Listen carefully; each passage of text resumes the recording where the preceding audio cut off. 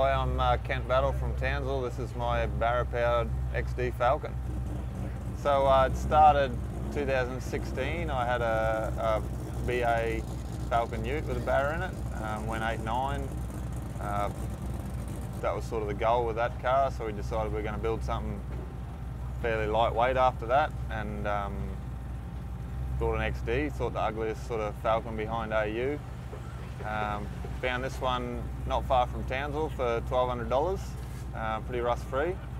So bought it, sent it down to 6 Boost in Toowoomba, mounted the engine, built the cage, put the rear end in, 40 spine, full floaters, fitted all the Gazzard Brothers suspension, still leaf spring.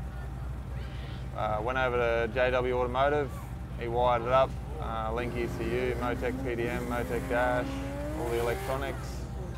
Brought it back home from Townsville, and we had an atomic motor fitted and a Brinks Performance power glide.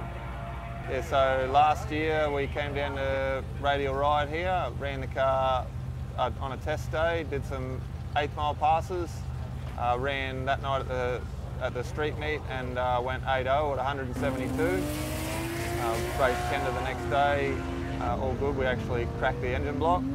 So yeah, we brought it home, pulled it apart, and have started again with the combination you see now.